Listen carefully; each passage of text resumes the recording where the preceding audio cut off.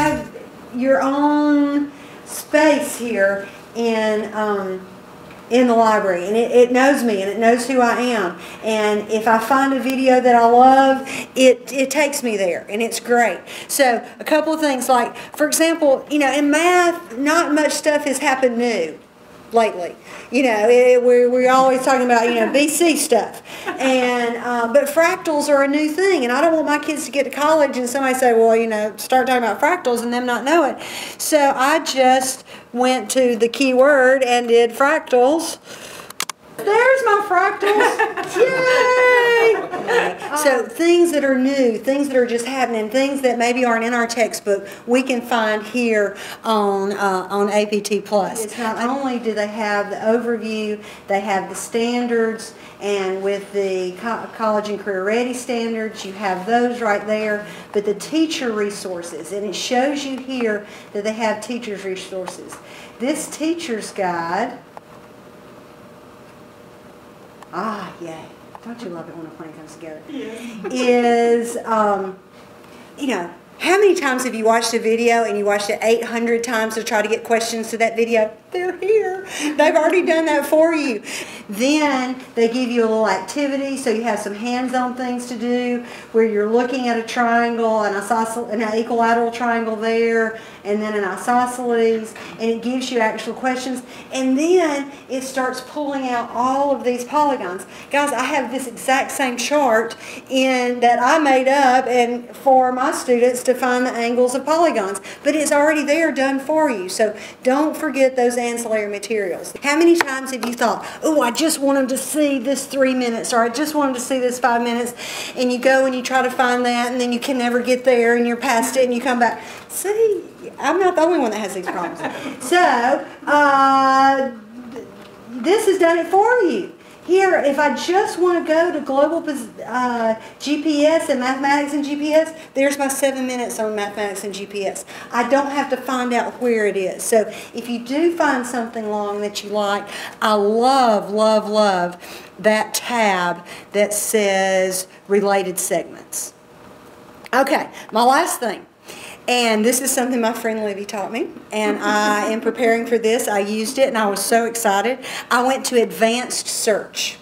I didn't put in a keyword. I thought, well, I'll just put in math, and I will just put in, now, I always check 682, even though I'm 9th grade, don't tell my students, but sometimes there can be some really good 6-8 stuff. And then I clicked this format, and I thought, math activities, that looks interesting. I had never seen that before until my friend Libby taught me about advanced search. And then I searched it. And I got all of these cool hands-on activities. You will love. Have you done this, Jeannie? Oh. Now, there are 148. So 148 is a little over my limit. So I went to just geometry because, I don't know anything about algebra or calculus. There are 41 things here. And guys, these are they're PDFs of great activities. And about half of which I'm planning on using this year in my classroom. And this comes from this math activity on APTPLUS. So don't think it's just videos. Don't think that that's all there is here. And there are great videos that capture kids' attention, but there's also other wonderful, wonderful materials and things that you can print off and go use in your classroom tomorrow. Great thing about APT is that it brings the world into your classroom. It takes real world examples and it lets your students see how the curriculum that they're learning applies to the real world without having to leave the classroom. So on APTPLUS, you will go again to Digital Library.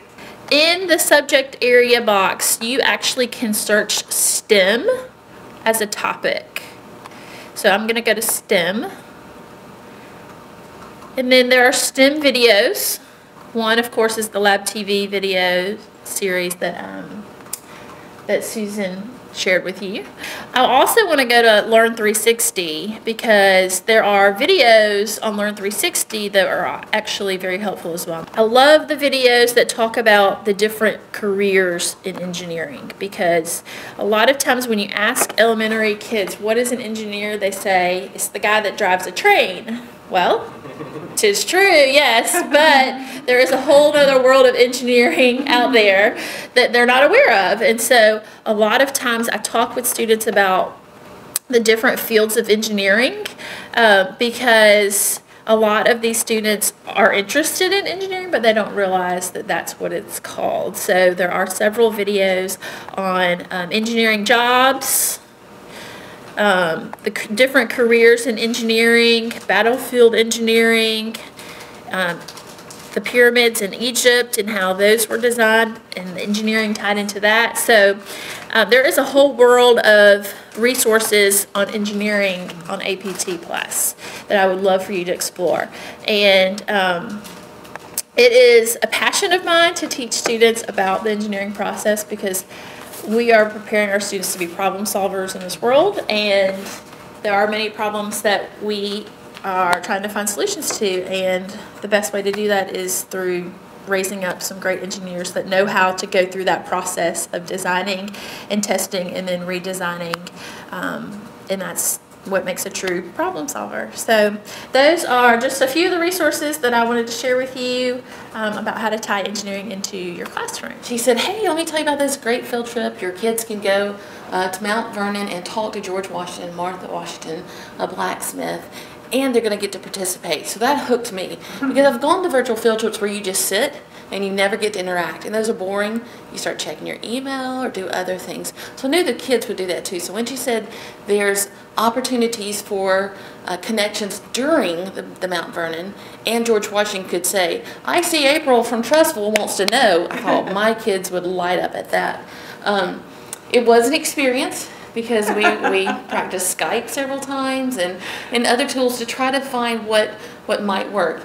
We did Skype on this Mount Vernon, so that was kind of neat. It was pre-scheduled, so at this time I'm going to Skype into Paint Intermediate. This time I'm Skype into someone else. As these virtual field trips have evolved, those collaborations have become more spontaneous. And we're going to take a look and live interact this mashup. So take it away. Oh, she doth teach the torches to burn bright. It seems she hangs upon a cheek of night. As a rich jewel That's and my beauty Trustful. here, One of them. a beauty too rich for use, for earth. We can show a video that will frame an upcoming lesson that is an introduction, but it's not an hour or so introduction, it's just in a nutshell.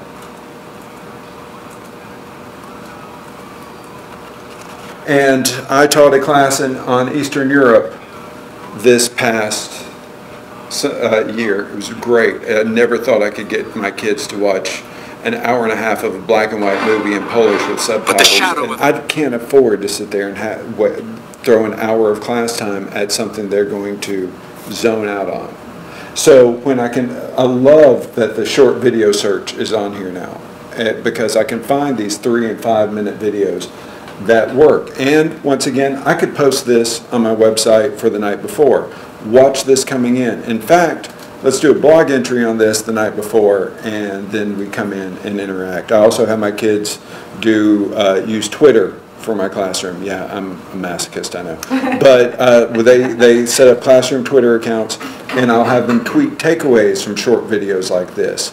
And then they have to @reply another student in class and build on their takeaway for it. So it becomes this giant conversation about a 3-minute video. You can bring in someone you could never bring in for the class. You could bring in an expert.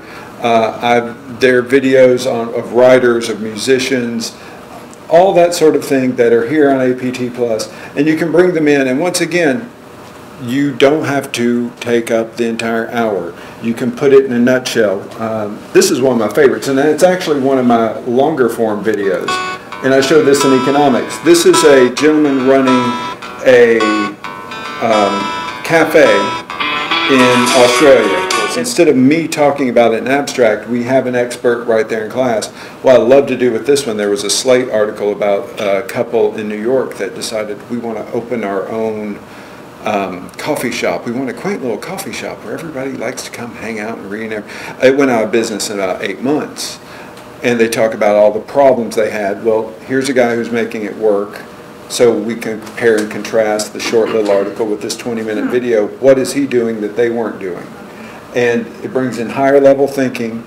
And when we're doing our own business plans, this video comes in very handy because we're talking about, okay, you got to find someone that comes in and opens. You got to find someone that cooks. Is your cook going to wash dishes too? If he's a good cook, he's not going to. We can talk about all these issues that he's been doing here as went to our own business plans. Just have a few ideas of making your videos not just something they're going to passively watch, but something they build on. And Learn360 has plenty. There myriads of other ways probably as you can think to use these videos, but I love these particular points. They're the points I've always gone back to when formulating my assignments.